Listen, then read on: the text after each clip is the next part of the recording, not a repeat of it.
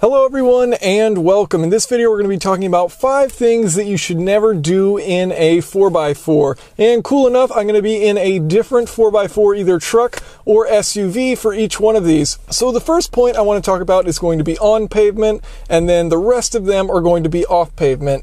And so for this first one, I think most people know that if you use a locking differential for either the front or the rear, you shouldn't use that on dry pavement because the outside wheel going around a corner is going to be rotating faster because it has to travel a further distance than the inside wheel. And with a locking differential, you bind that so that they can only rotate together at the same speed. So best case, you have a wheel scrub. Worst case, you mess up your differential and drivetrain. Now, similarly, you're not going to want to use part-time four-wheel drive on pavement, and the reason is just like that with a locking differential. So by locking up the center differential, or the transfer case, which is sending power to the front and the rear, it's going to be sending the same RPM to the front and the rear.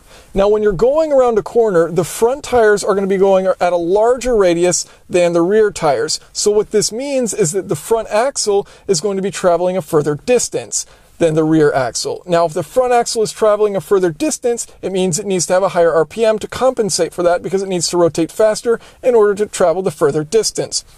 Well, if you lock that center differential, such as in a part-time four-wheel drive, where it's just a basic transfer case which splits power front and rear, then you don't allow for that slip. Now, full-time four-wheel drive vehicles can do this on the road because they have a center differential which allows for you to split the torque and split the speed difference so that the front axle can rotate at a different speed than the rear axle, and you can use it on pavement. Now, the other thing is, on dry pavement, you really don't need the additional traction of four-wheel drive, so leaving it in rear-wheel drive is fine. Even if it's raining, it's typically fine. You just don't want to floor it. Now, the second one I want to talk about is you should never put it in 4-low while you're moving at speed with the transmission in gear. It should be in neutral and you should be at a stop. Some vehicles will allow you to be up to 2 to 3 miles an hour, but point is you should be going very slow and have the transmission in neutral. Now, most vehicles are going to lock you out from doing this so that it's not possible anyways. But why would they do that? And so to understand that, you need to be able to understand the transfer case. And so what you have is you've got your output from your transmission going into your transfer case, and then you've got the output from the transfer case. So within that transfer case, you have a set of gears, a higher gear and a lower gear. So you use the low gear for the low range. Now, with that higher gear ratio of the low gear, what you're doing is you're multiplying that torque essentially. So you're going to spin the engine, more, but it's going to give a better torque advantage at the wheels. Now, why do you not want to put it, why do you need to put it in neutral? Well, essentially what you're doing, it's like being in a manual transmission and trying to put it in gear without using the clutch. You've got an input on one end, which is from your transmission. So you put that in neutral, and now that input shaft isn't running from your engine into it. Now, on the other hand, you have your output shaft of the transfer case going to the wheels. So you stop so that that comes to a stop. So now you have these two fixed input and output shafts going into the transfer case, and you switch over from the low gear to the high gear or the high gear to the low gear simply by moving between them, because now they're both not moving. So there is no difference in speed. Now, if you're at a little bit of speed and the transmission's in neutral, you can mesh that together and spin up that transmission shaft, and it's no issue. That's why you can do it at about 2 to 3 miles an hour. But essentially, best case, you just want to come to a stop, put it in neutral, switch it over, let that change over gears. It works very similar to a manual transmission. You've got a collar that pops the gear out of the high gear range and puts it into the low gear range. The third one I want to talk about is not to floor it when you're trying to get unstuck. And this pretty much applies to all vehicles. This is something you've probably seen if you've ever gone to a beach where people can drive on the beach, and you see some tourists that have clearly never done it before, and they go out there in a front-wheel drive minivan or something like that, and they get stuck, and they think, okay, well, I'll just floor it to get out of this, and then they end up just burying themselves. And this comes down to static versus kinetic friction. So really what you want is to have static friction because the coefficient of friction between two non-moving objects is always going to be greater than two moving objects. And there may may be some crazy scenario out there where that's not true, but for the most part, the static coefficient of friction is always going to be higher. So what that means is if your tire is slipping, the coefficient of friction is lower. And if the coefficient of friction is lower, the amount of torque that you're putting down is less.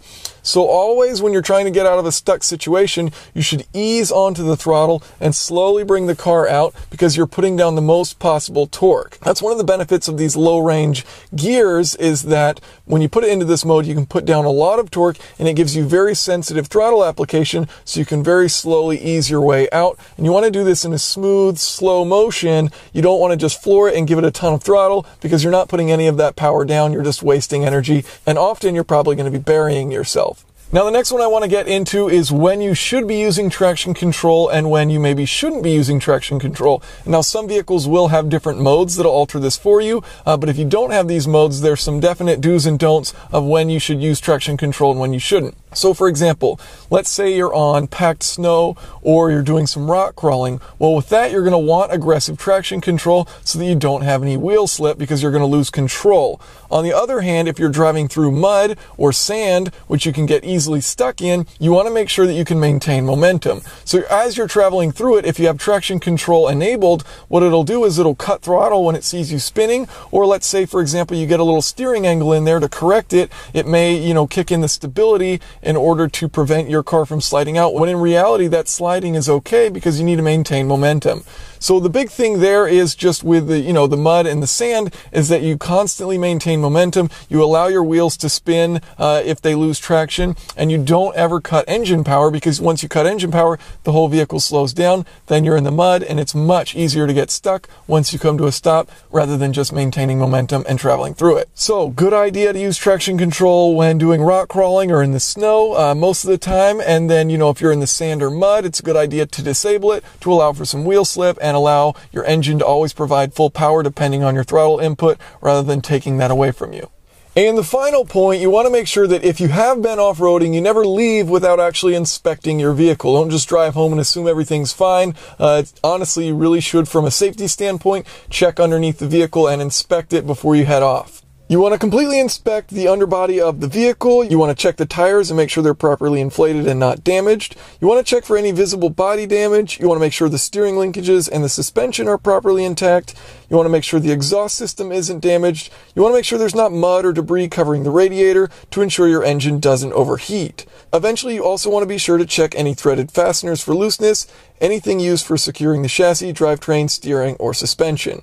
You also want to check for brush or any plants that might have gotten caught up in the vehicle. These could easily pose a fire risk if they get lodged near the exhaust. If the vehicle and steering are vibrating after driving from off-roading, there's probably something caught in the wheels, creating an imbalance. Make sure the wheels are clean before driving off. Finally, it's a good idea to check the brake and fuel lines to make sure there are no leaks or ruptures, as well as removing any potentially abrasive materials which lodge themselves near the brake or fuel lines. So thank you guys for watching, and if you have any questions or comments, feel free to leave them below. Hello everyone, and welcome. In this video we're going to be talking about 5 bad habits that you may fall into driving a manual transmission vehicle. And the reason I'm making this video is because, behind the scenes there's a lot of things happening with a manual transmission that you may not be thinking about if you don't fully understand how they work. So we're going to get into these bad habits and talk about why exactly you may not want to do them. So the first one is you shouldn't rest your hand on the gear shift in a manual transmission vehicle. You shouldn't use it as a hand rest.